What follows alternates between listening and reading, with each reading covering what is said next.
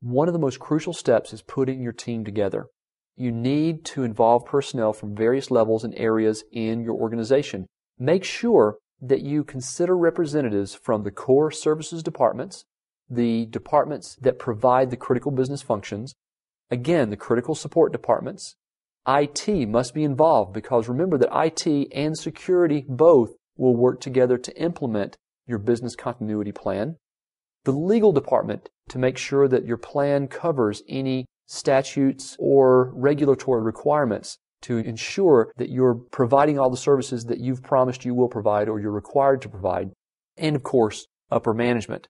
It's important to have upper management. They must be represented in your team because basically you're going to need, from the very beginning, support from upper management throughout the planning process because you're going to need time commitments from team members. Planning for business continuity means a lot of grunt work. It's going to take people from different departments working together and taking time out of their regular schedules.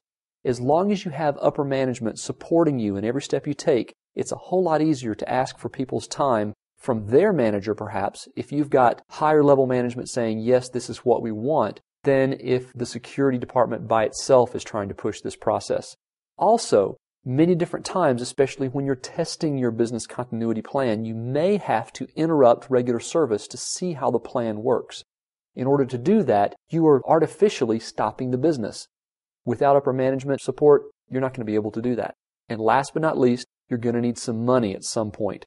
Whether it's money to buy consulting time, money to buy hardware, or money to buy anything else. When you need money, if upper management is supporting you, it's a whole lot easier to get a hold of it than if not.